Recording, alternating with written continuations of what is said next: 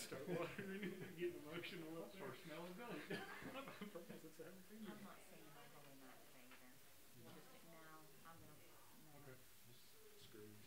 No, I couldn't get it like I wanted it, so we'll just do the doxology. Right. You tell me what we're going to do. That's what we'll do. Well, good morning, everyone. It's great to see everybody this morning. Are there any announcements that anybody has? Ooh. Yes, sir. After much consideration and deliberation and lots of conversations and trying to figure out how best to serve this church this year during Christmas Eve, all that we will have on Christmas Eve is a come and go communion service. I will get here early that afternoon and prepare and set up the sanctuary. And then from about 5 to 6:30, just as folks with their families, whoever is here wants to, I will be here to serve communion to everybody that comes through. I'll offer prayer, a pastoral prayer for everybody to gather. We'll have an opportunity for people to light candles. And so we'll have small candlelight service, one family at a time if necessary. But just because of just the way things are this year, the difficulty in trying to get enough people here to actually have a service and come and go communion this year, we'll just be having come and go communion. And I hope by next year that so much of everything we've had to put up with this year is behind us. That with Pastor Mike, next year we'll give you opportunities to do things maybe a little different. But this year, we will be here to serve you Christmas Eve, but it will be just come and go communion from 5 until 6:30. Okay? Thank you, Mark. We also, this evening, will be making a delivery to a family in the community that is in need. It's such a blessing to look in the kitchen. There's food, there's gifts, there's everything that the family could want or need back there. So we'll be, and that's in partnership with the Good Shepherd United Methodist Church out of Yukon. And so we'll be making that delivery at about 4 o'clock today. So because of that, we're going to change the time of youth today. We're going to meet at 3 o'clock to help stuff stockings, wrap a few more gifts, load everything into the vehicles to send out to that family. So it'll be from about 3 to 4 or 4:30-ish kind of whenever everybody gets back from making that delivery. So just before you leave here, if you're curious, take a peek in the kitchen to see the island just piled up with gifts and food for that family.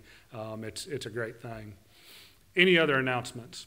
I just want to add to that. Charlotte Teal, who is on staff at Good Shepherd United Methodist Church, a good friend for a long time, ordained deacon, contacted me about this family. The dad and the family live here. There's 10 family members living in a small home out east of town, a little south.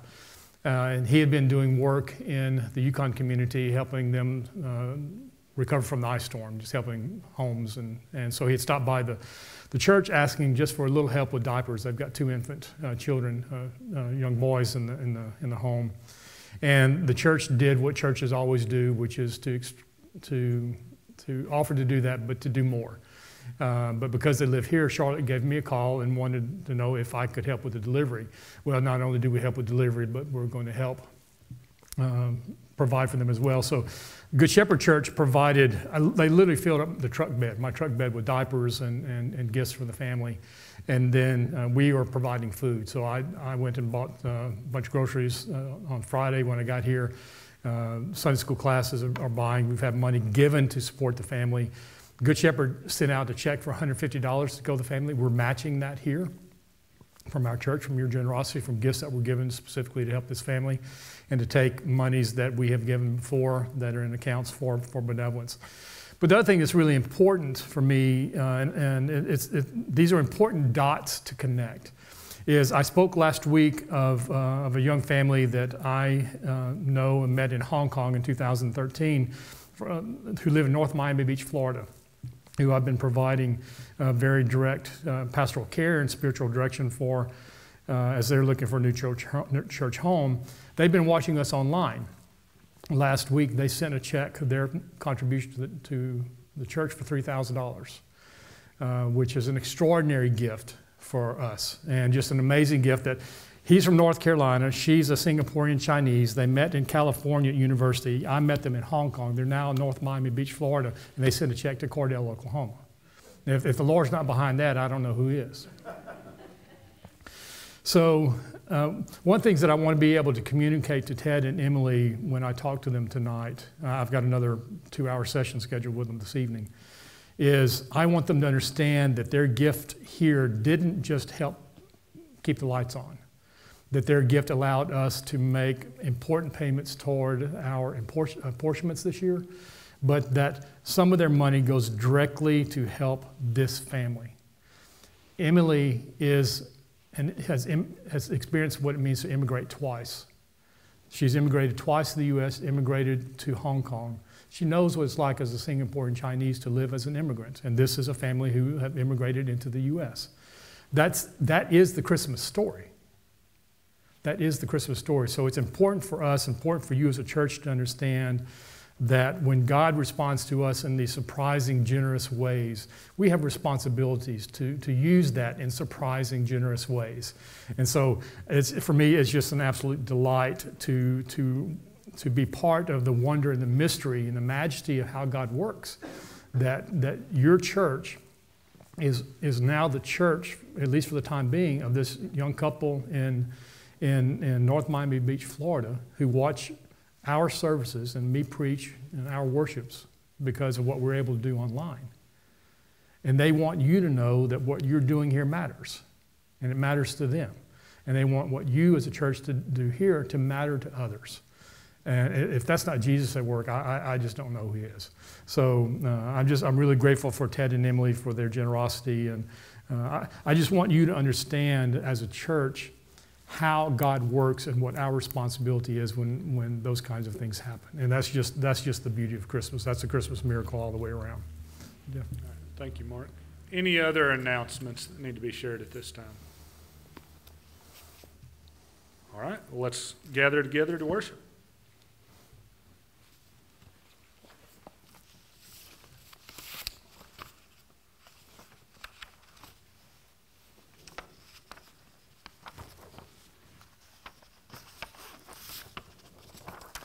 Let us pray.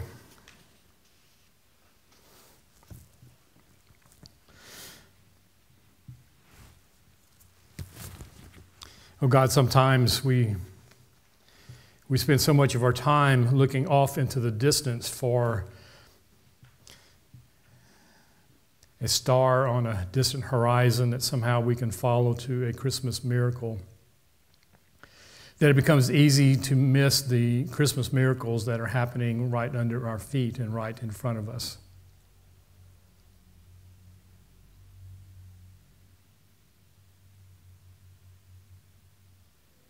For your faithfulness,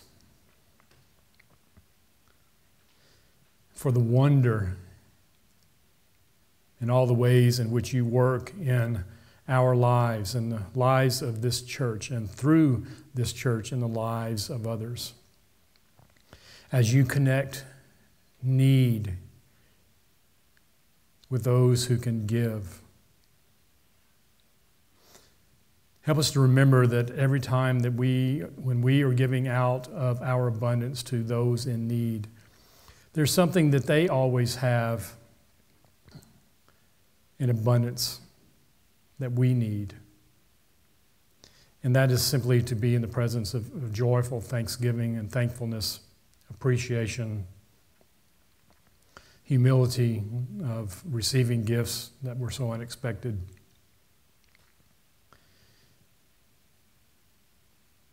Somewhere in all of that is the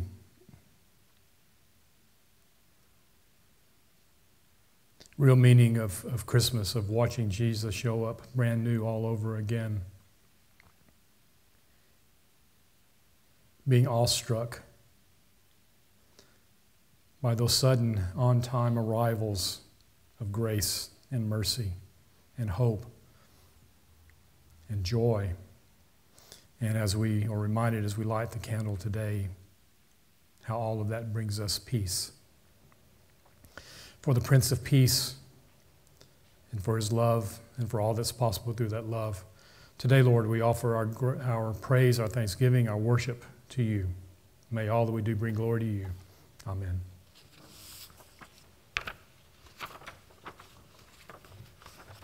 Would you please stand as you're able and join me in the call to worship?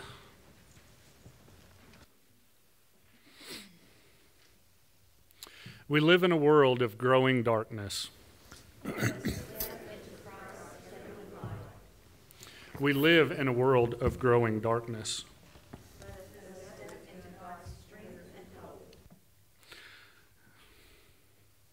We live in a slumbering world. Let us be strengthened by the Spirit as we come to awaken our souls and watch for the coming of Christ. Would you remain standing for our opening hymn on 218 in your Methodist hymnal, It Came Upon a Midnight Clear.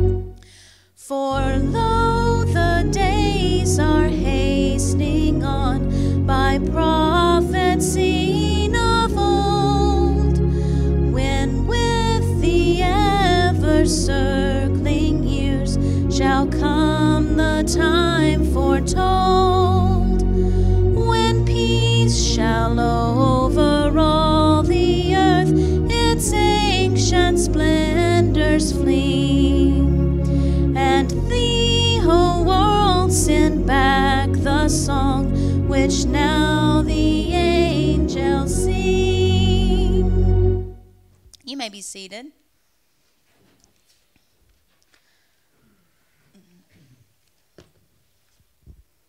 Does anyone have any joys or concerns they would like to share with the congregation this morning?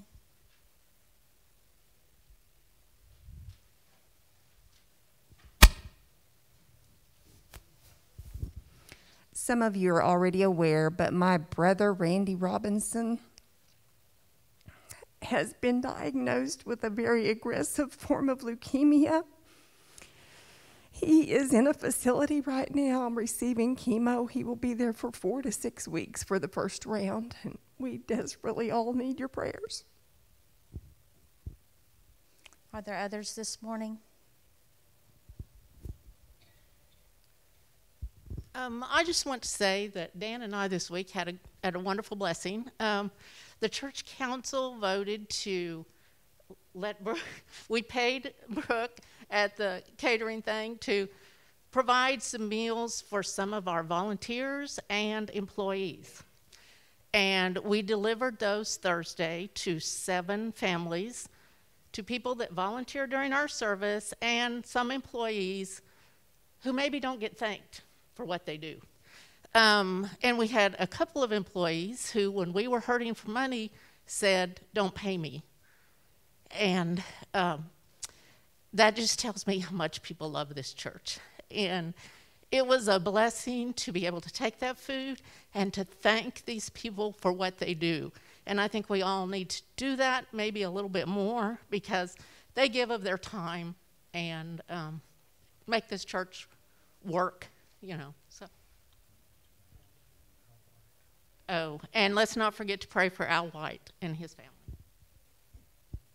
Are there others this morning?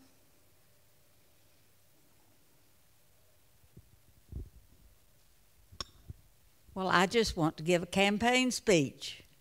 If you read the Beacon this week, you saw that Jeff Geronik filed for school board. And I couldn't be prouder. There's no better feeling than to watch one of your former second graders grow up and file for school board and feel secure that he will do a good job. Are there any others this morning?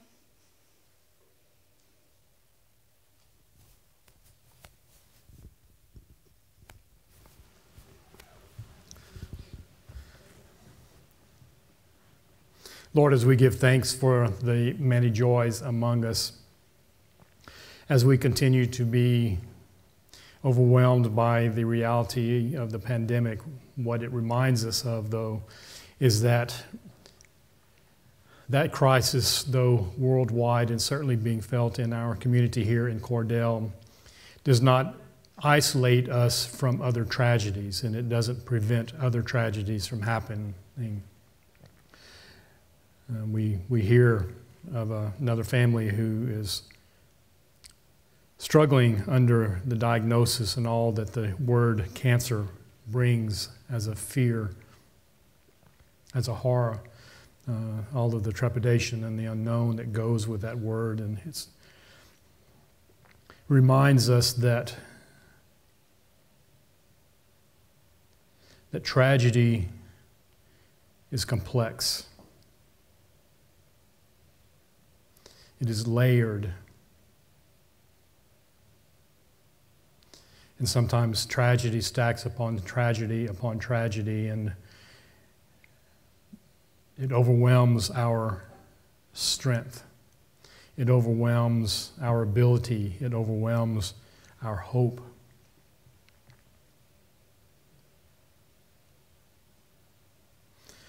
But in our call to worship today, Lord, with these words, let us step into God's strength and hope.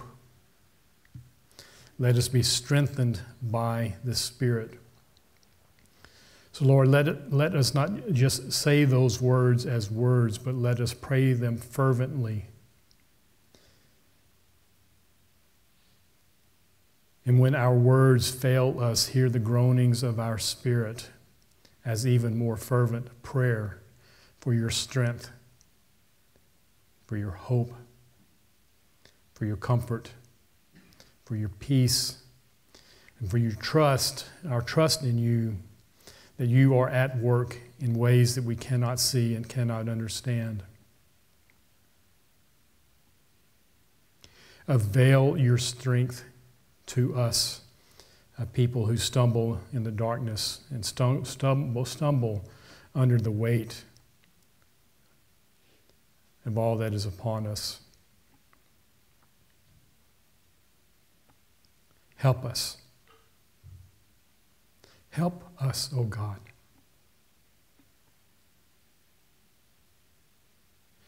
And may we remember to give thanks in all things, at all times.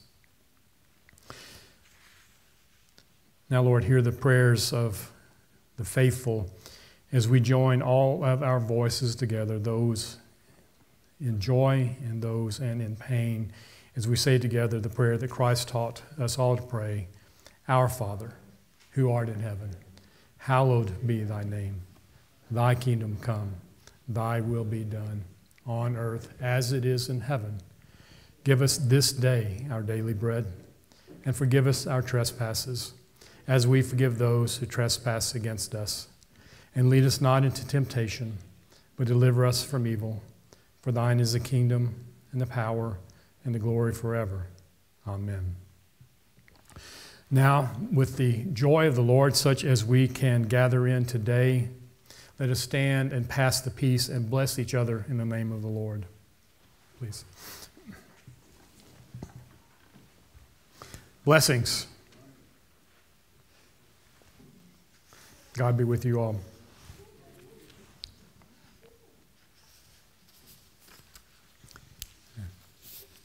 Thank you. Please be seated.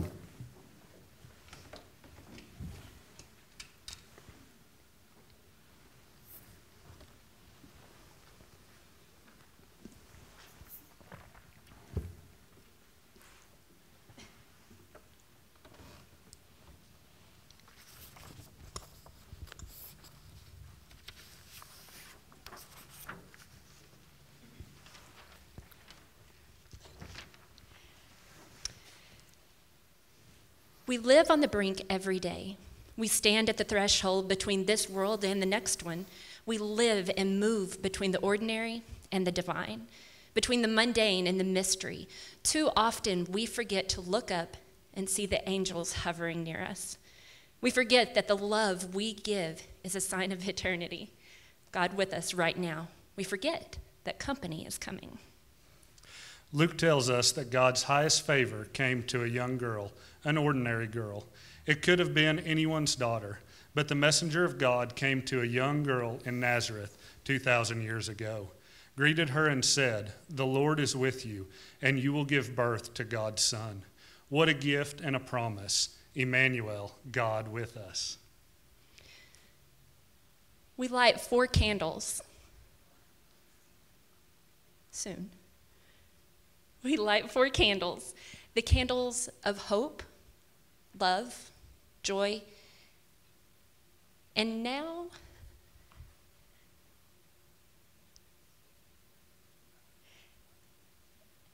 the candle of peace that comes because God is near. Even when we forget to listen, when we fail to lean into that presence, God remains as close as our own breath. This abiding truth in a confused and messy world is the peace that passes all understanding. It is the peace that knows that company is coming, the best company, God, who comes to us. O come, Emmanuel.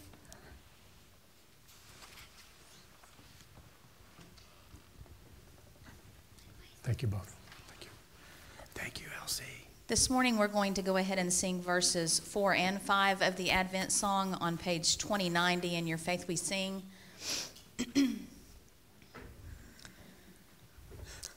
Light the Advent candle for, think of joy forevermore.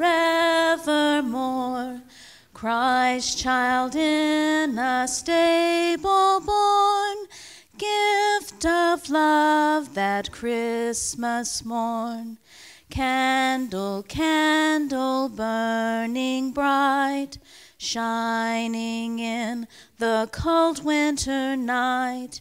Candle, candle burning bright, fill our hearts with Christmas light. Light the Christmas candles now, sing of donkey, sheep, and cow. Birthday candles for the King, let the Alleluias ring.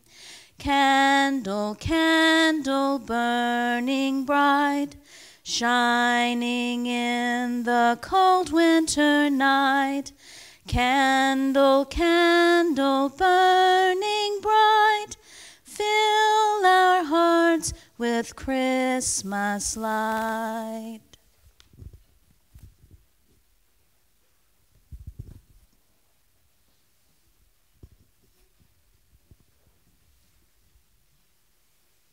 Remembering our need to be generous as God is generous to us, we give thanks for all that you as a church continue to give to support the ministries of this church. We give thanks to all those who are giving so that the church and its ministries live on. Receive these, our gifts, O Lord. Amen. Praise God, from whom all blessings flow. Praise him, all creatures here below. Praise him above, ye heavenly host. Praise Father, Son, and Holy Ghost. Amen. Thank you, Brooke.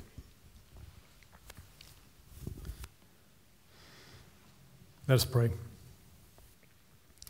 Lord, as we continue our worship now and the receiving of your word for us this day, may our hope be renewed in a God whose promises always come true. Amen. Our scripture reading this morning comes from the Gospel of Luke as we continue to hear Luke's telling of the Christmas narrative. We begin today with verse 57. We'll read through 66 and then over to verse 80. Hear now the reading of God's Word this morning. Now the time came for Elizabeth to give birth, and she bore a son.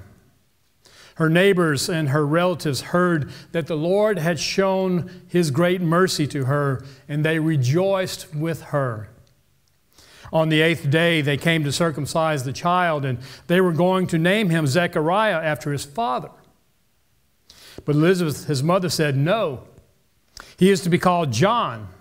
And everyone said to her, "But none of your relatives has his name." Then they began to motion to his father to find out what name Zechariah wanted to give him.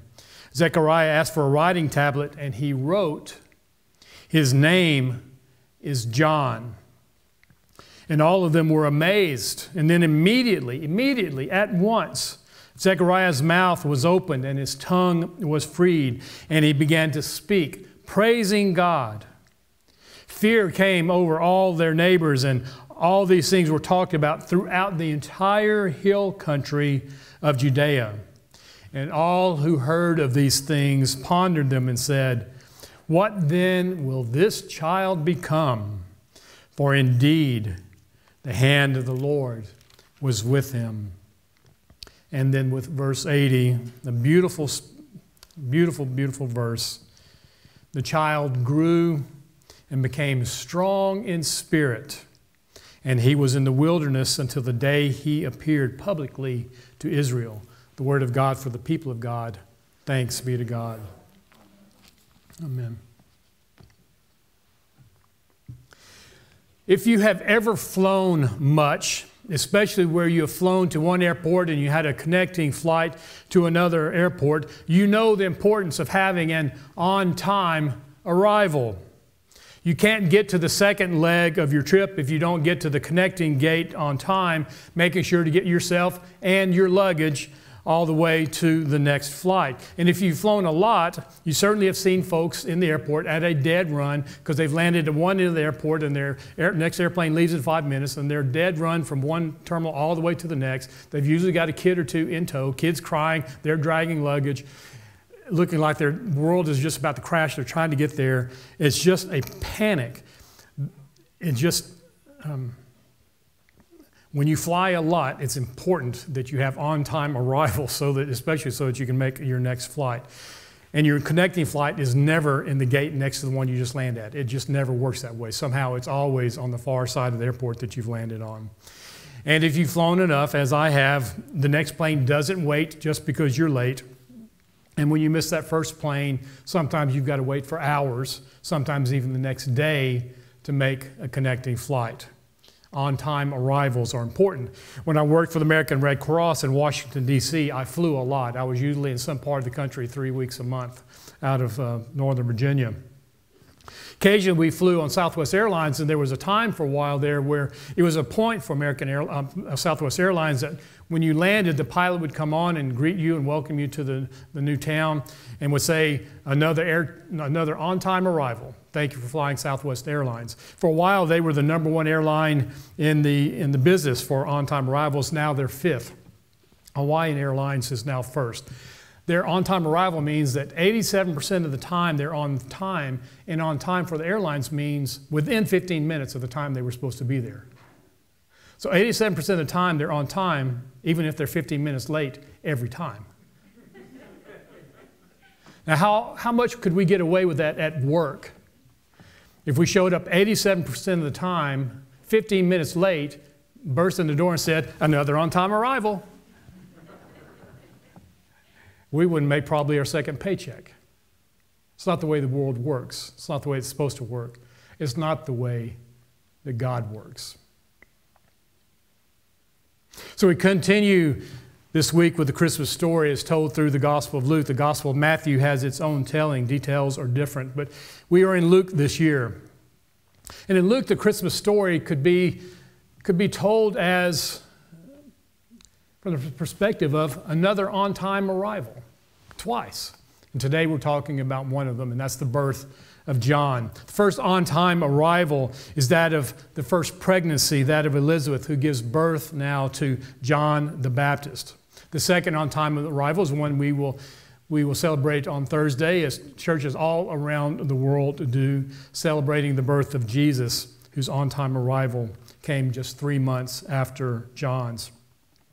We began the Christmas story in Luke with a foretelling of this pregnancy to Elizabeth and Zechariah about her son, who became John the Baptist. Remembering that part of the story, we remember that Zechariah had been serving faithfully as the priest as determined by Lot. It happened to be his day, probably his only day across his whole life to have served in the temple that day. Serving in the temple, he was praying, laying on his face, and the angel Gabriel showed up, scared him to death, as we know that always happens, saying, do not be afraid, and then delivers a word, that word rhema that we talked about a couple weeks ago, spoke a word over Zechariah that he and Elizabeth, though very, very old, though carrying the cultural shame of not having a child, being childless, would bear a son. In our modern translations, it just says that Elizabeth and Zechariah were old. In the King James Version, it has a different way of saying it. It says that that Elizabeth and Zechariah were well stricken in their years. Now, I'm not saying that any of you are well stricken yet, but we're all on our way, aren't we? And then we know what happened because Zechariah doubted. He was struck mute and he remained silent through the entire pregnancy. Next sermon was the foretelling of Mary's pregnancy. We talked about pregnant waiting, that active waiting. It's not a passive waiting. It's a preparation in the waiting. There's a tension in that waiting.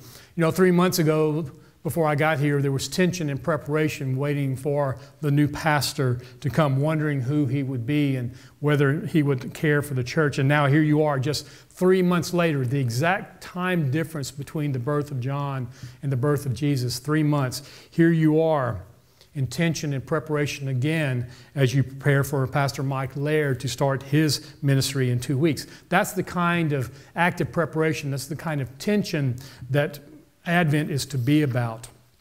It is that time of waiting But we're waiting not passively. And we're not waiting for Jesus to come, not the first time. We're certainly not waiting for Jesus to come the second time, not the last time. We don't think that's necessarily going to happen 3 days from now, 5 days from now. But we certainly expect that Jesus is going to come to us in a very real way, some way that's new to us, in a fresh way, that Jesus just appears new again. But it's not just waiting, actively participating in the waiting during Advent. As I spoke about last week, Advent is marked by God's hope. And it's an expectant hope, a very real hope that things will get better.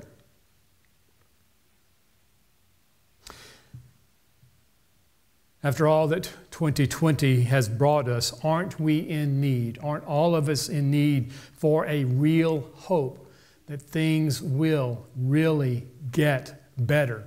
And the sooner, the better.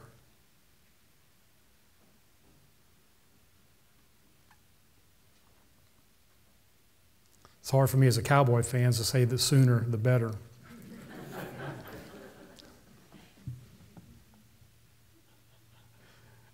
I just didn't roll off my tongue right. We just hope it gets here fast. I'll say it that way.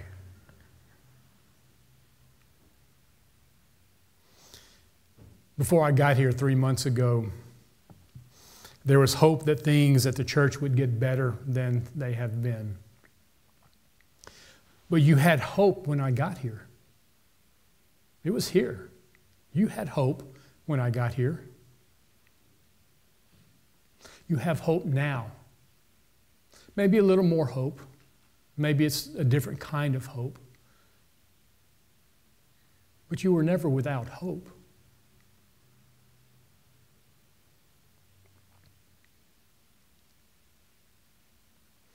And your new pastor, Mike Laird, coming in 2 weeks, will bring a different kind of hope than I can bring, because he's got different gifts and different graces. He's a performance pastor. He sings and plays guitar and uses his music as part of his ministry, and I think that'll be just a delight for this church. I told Mike when I was talking to him on the phone the other day that I told the Lord a long time ago that I'd give him both my legs below the knees if he'd give me a voice to sing and the ability to play guitar. I've still got both of my feet. I still can't sing. But Mike can, and that's part of the ministry that he will bring, part of the joy that he will bring and the gift that he will bring to this church. And that's important as Charlene reminded us of the value of thanking those who've helped us this week. One of our treasured saints of the church, Annette Hill, has tendered her resignation and won't be playing for us again. She's just at that point where she needs to step away. So it's timely that somebody like Mike Laird is showing up that brings his gifts of music. And we know that Judy will continue to support the church from time to time with her great gifts. And Judy's been one of the great blessings that I've had the opportunity to meet. It took me a while to figure out her sense of humor, but I found out about it this week. And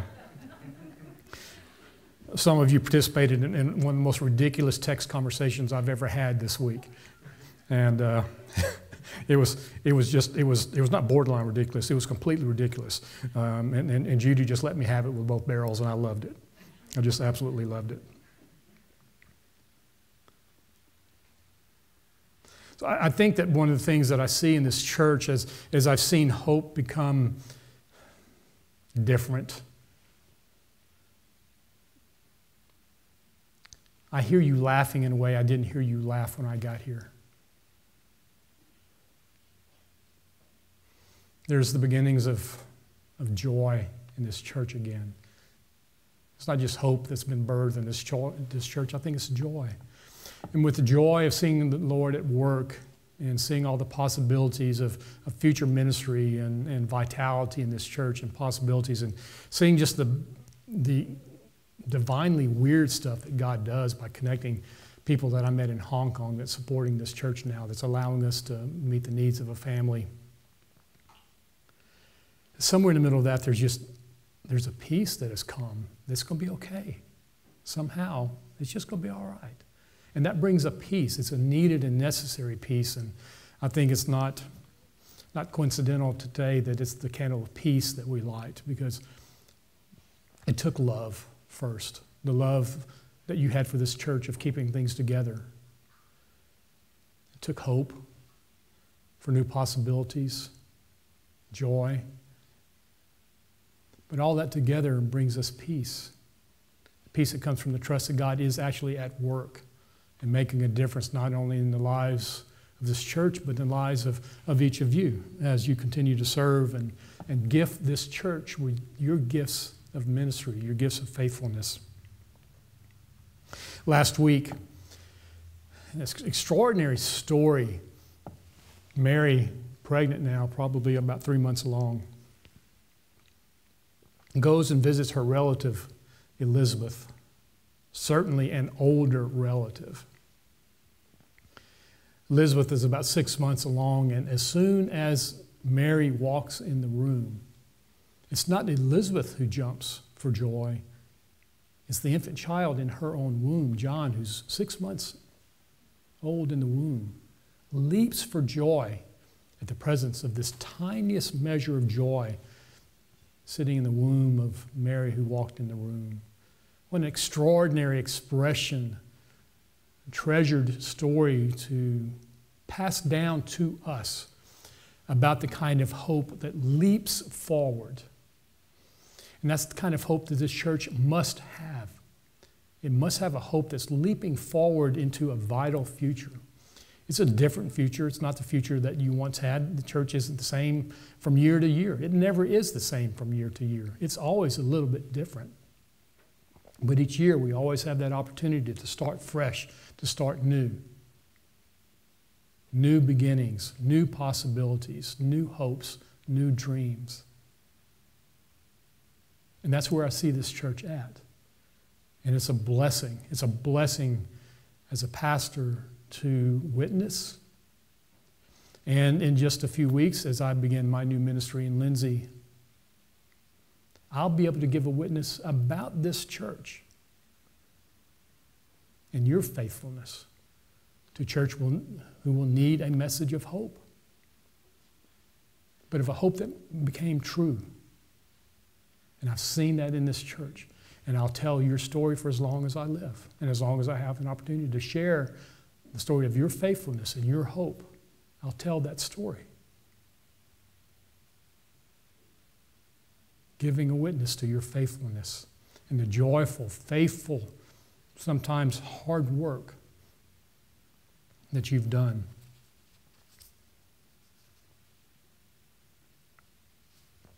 The thing this church did, which Advent calls us to, is to not be passive in the waiting. You waited actively. You participated in the waiting. That pregnant waiting, that time of expectant hope, because those two things always go hand in hand. The pregnant waiting and the expectant hope. It's not one or the other. It's always both at the same time.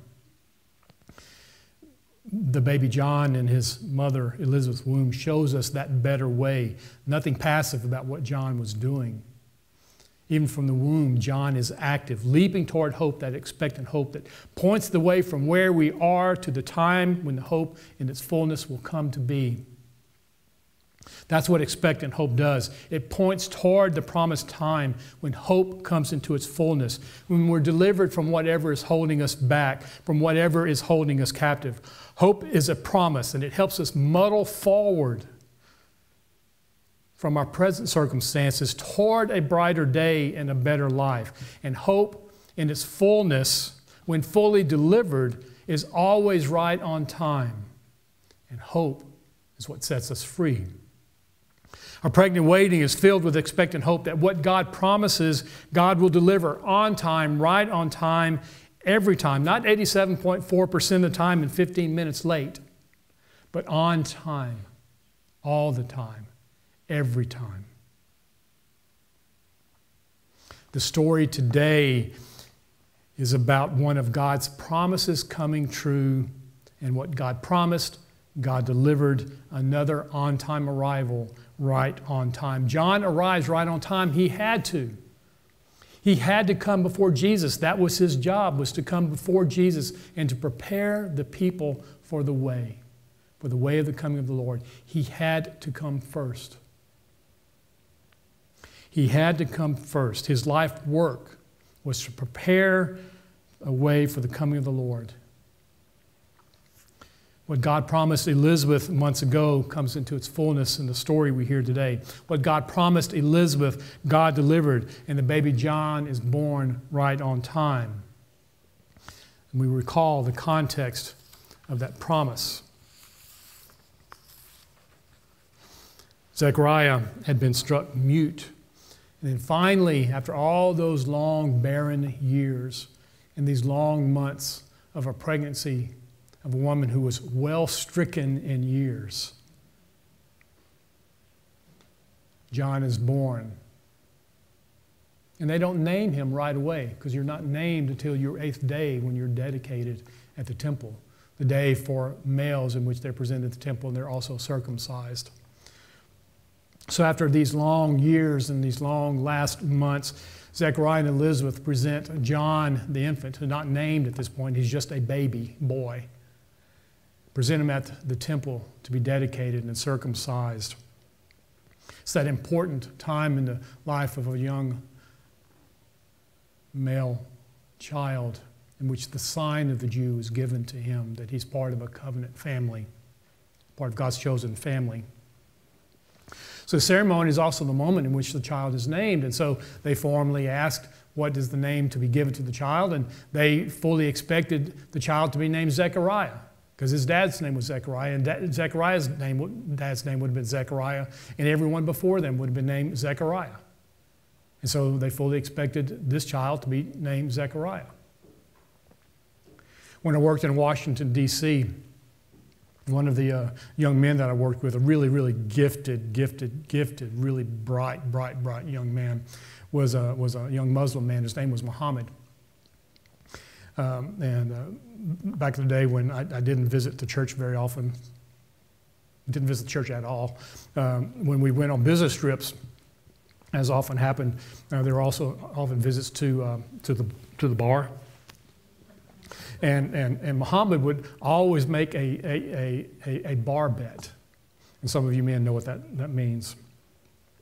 He would always bet people around him that he could name all of his fathers back for 10 generations. Of course, nobody can remember your father's names for 10 generations, so they always bet him. And then he would go, Muhammad, Muhammad, Muhammad, Muhammad, Muhammad, Muhammad, Muhammad, Muhammad, Muhammad, Muhammad, Muhammad, Muhammad 10 times, because everybody before him had been named Muhammad. That's the culture of the people there, Muslim or Jew. You're named after your father. And so here we are. We have Zechariah delivering his son, expecting him to be named Zechariah. And Elizabeth says, no, his name is to be John. Well, they resist. They rebel. No, you can't name him John. There's nobody in your family that's ever been named John. His name's supposed to be Zechariah. So they look over at Zechariah, and what's his name supposed to be? Well, Zechariah can't speak. So Zechariah writes, and he writes on a tablet and says his name is John. And the moment that he writes that, not says it, the moment that he writes it and confirms what Gabriel had promised, Zechariah's mouth is opened. And the first thing that Zechariah does is he gives praise to the God that had been faithful to him. And he gives us the word that's called the Song of Zechariah in verse 68 in Luke 1. The first thing out of his mouth after these long months of silence were these words, "Blessed be the Lord God of Israel. For he has looked favorably on his people and redeemed them. He has raised up a mighty Savior for us in the house of his servant David, as he spoke through the mouth of his holy prophets of old, that we would be saved from our enemies and from the hand of all who hate us.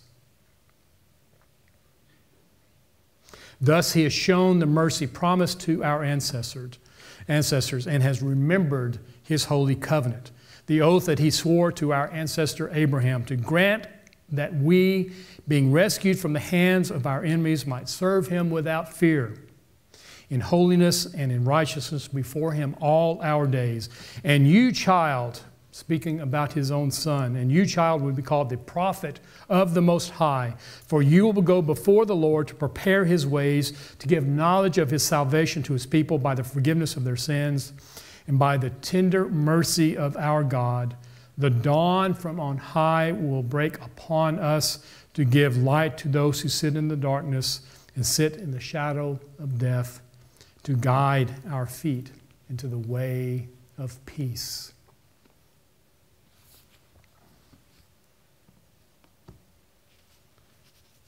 You, church, your God has come to you as you sat in the darkness and in the shadow of death and delivered you into the way of peace. Praise be to God.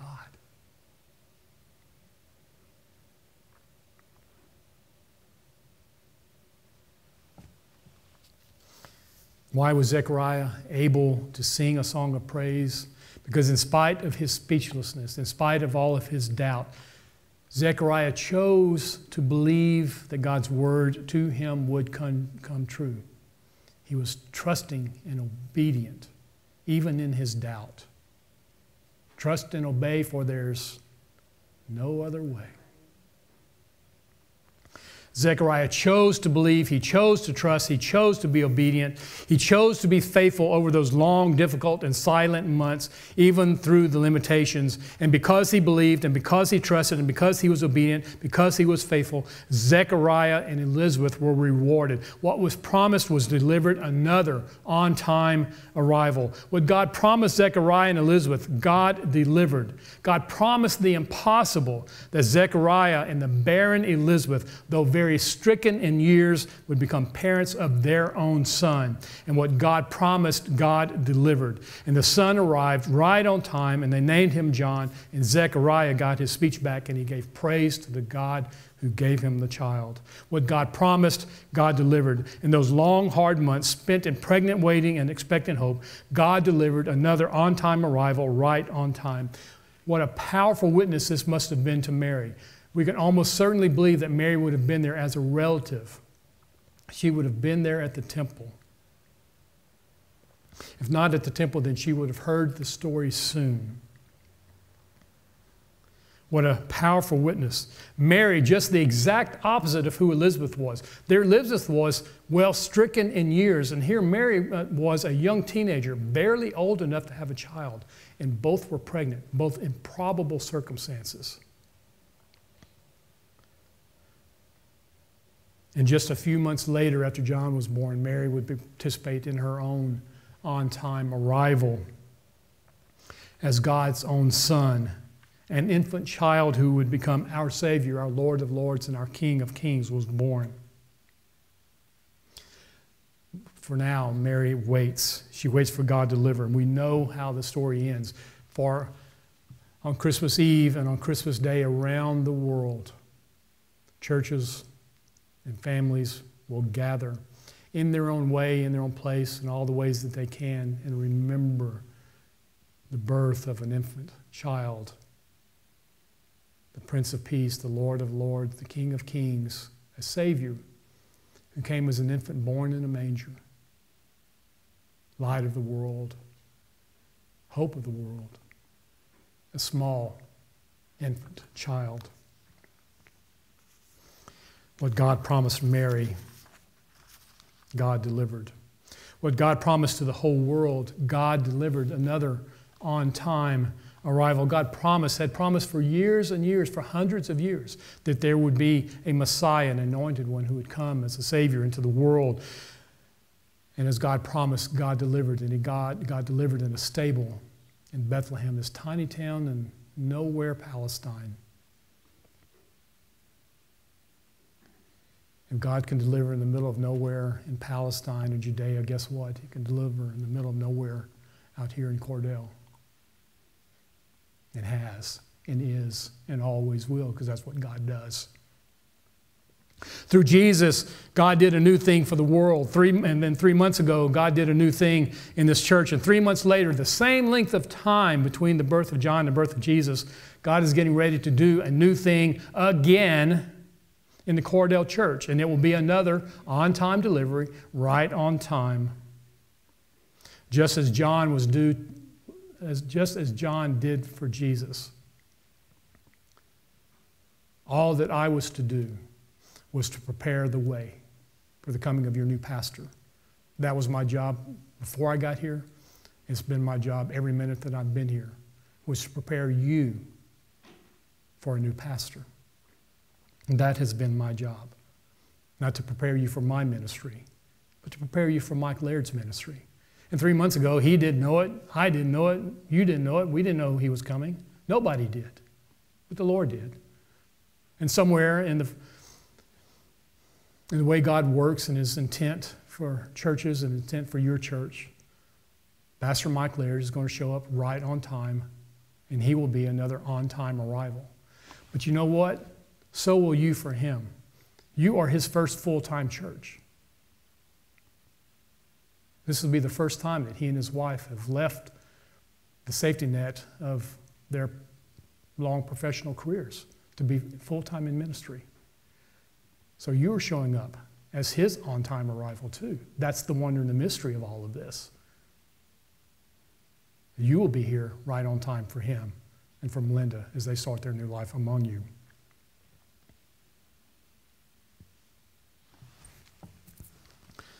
So God is doing a new thing again in this church, just as God has done for almost 130 years. 130 years ago, God showed up and started to do a new thing here in Cordell. Before it was called New Cordell, when it was Old Cordell. And did a new thing and made sure that there was a Methodist church here. And 130 years later, almost, here it is. And you have all the reason to believe in years and years of ministry to come because you've been faithful. But it's because God has been faithful through people like you for 130 years. But just as God has done for this church, specifically, God is doing some new things in some of you. Some of you are at new places in your lives of faith. Some of you are at new places and times in all that you are doing and have done for the Lord. Some of you are in your personal time of pregnant waiting and expectant hope. God promises. And what God promises, God delivers. See, here's the tricky part about God. God doesn't typically deliver babies that are full grown. God delivers babies. God delivers things in their infancy. Mike's ministry will start here in 2 weeks in its infancy. Your job is to help his ministry here grow into its fullness and its maturity. And he is to be a partner with you in helping your church, you and your ministries, grow from its infancy of where it is now into the fullness of what it's to become over the next few years. It's a partnership, hand in hand, with God over it all. But some of you are in specific times of new things and new times, new ventures, new adventures.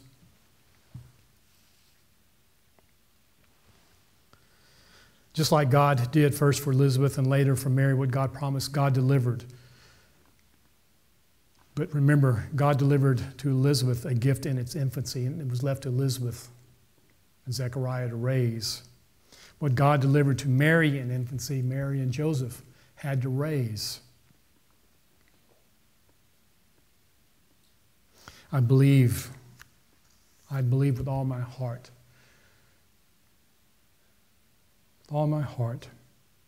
that God is making new promises to this church. Right here, right now. As we breathe, there are new promises being made to this church and to you and through you. What God promises, God delivers. I believe that God has promised something specific for some of you, that just as Gabriel spoke a word over Mary, spoke a word, a rhema, as we called it a few weeks ago, I believe that God is doing the same to you. I believe that God is speaking a rhema into your lives these days, and that God is giving you something in its infancy that is up to you now to raise, like Elizabeth and Mary, from its infancy into its fullness. So it brings the question now, will you be faithful to raise up into fullness of maturity this new thing that God is doing in this church, in you? Will you be faithful as a church? And will you individually be faithful to all that God is trying to do to you and through you on behalf of others? I don't know what God is up to. I won't be here to see the details, but I'll hear. We all have a way of staying connected. I won't be here to watch the glory of all of that unfold, but I'll know, I'll hear. But the Spirit is alive in this church. The Spirit of a living, ever-creating, always healing God is at work in this church right now as we sit and breathe.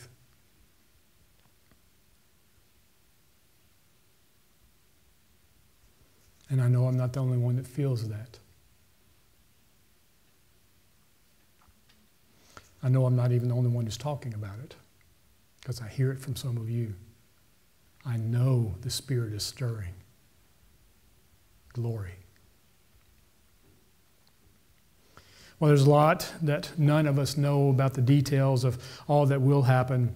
What we can take away from our reading of Luke's telling of the circumstances of Christ's birth is this: when God makes a promise, whether to a church or to us individually, when God makes a promise, God delivers. We may be speechless for a while. We may, like Zechariah, sputter and stutter ourselves into silence.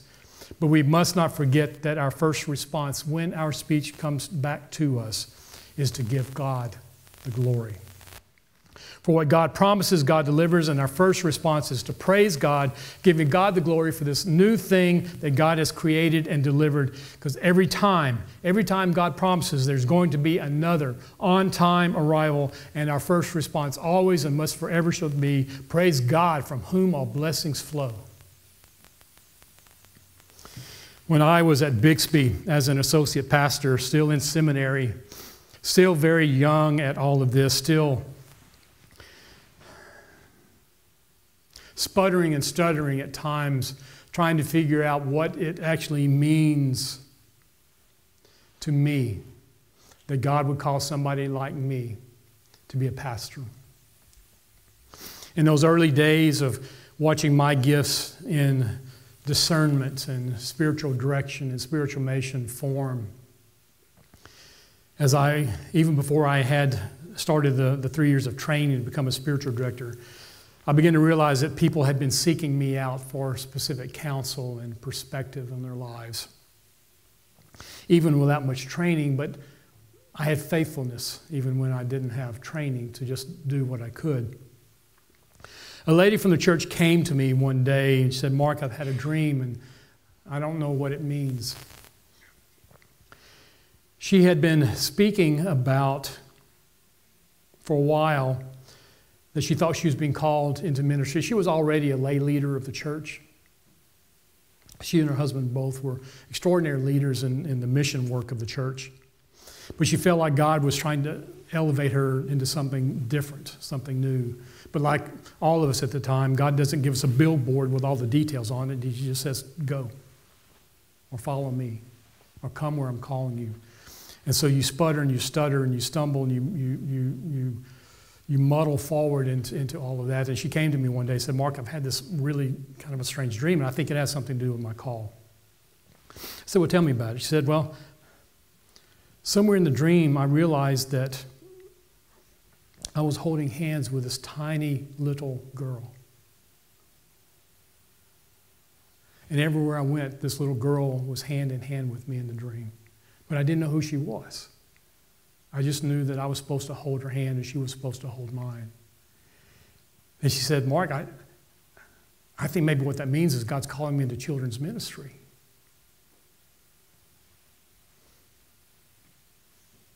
Maybe.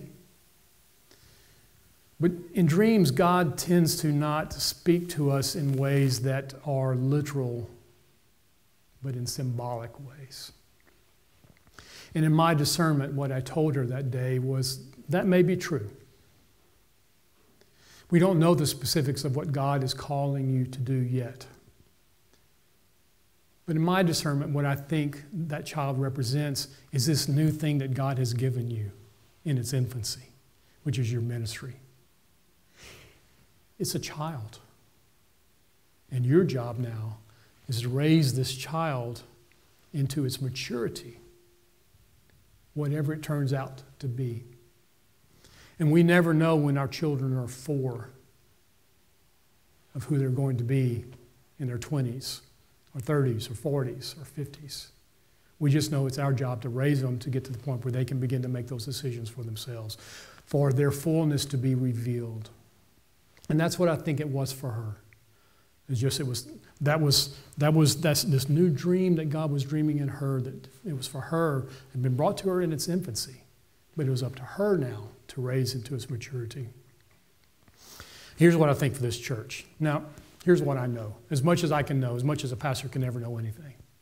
I believe, I trust, I know in the heart of hearts, my heart of hearts, that God is dreaming new dreams, not just in this church, but for this church.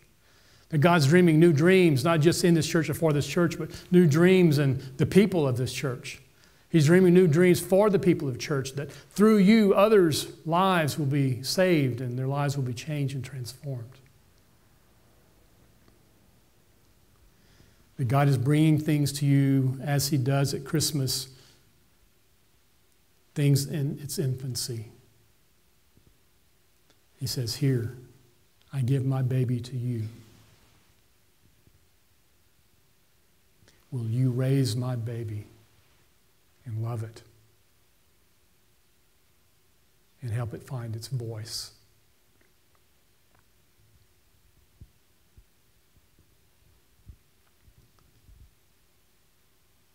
In the season of pregnant waiting and expectant hope,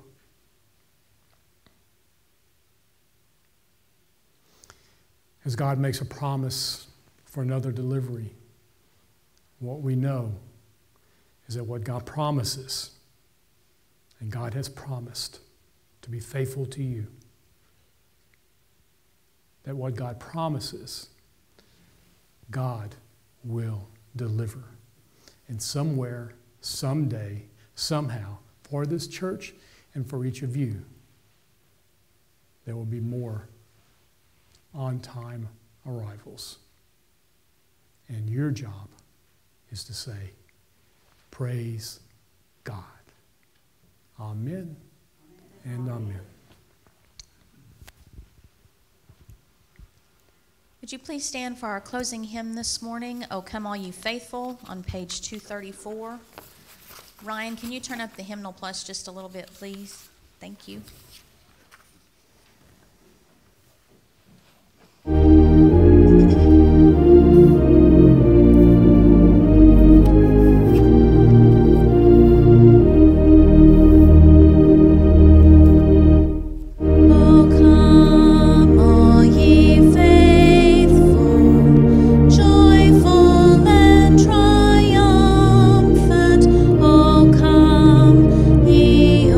Come,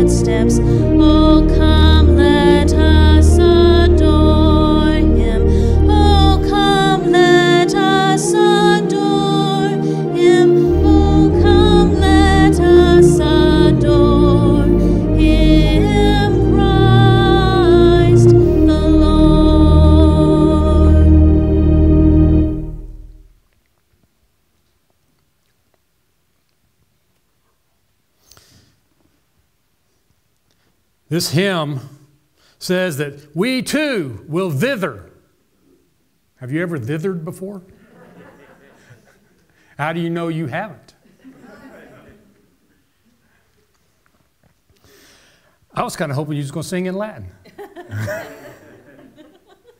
I've sung it in Latin, but I didn't want to today. There's kind of an amazing thing in that first line there in Latin. Underneath the word joyful, the Latin there is the first verse in Latin. The word joyful in Latin is laity. In spiritual direction, we call that the holy hump. Because it's an aha moment. It's an epiphany.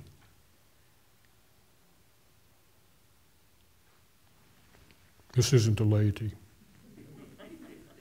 The laity are not Eeyores.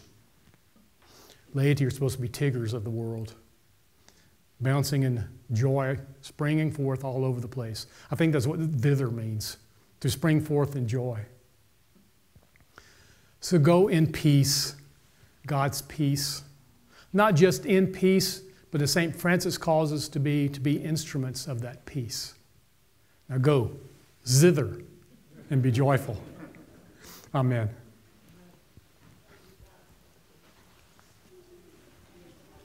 Thank you, Brooke.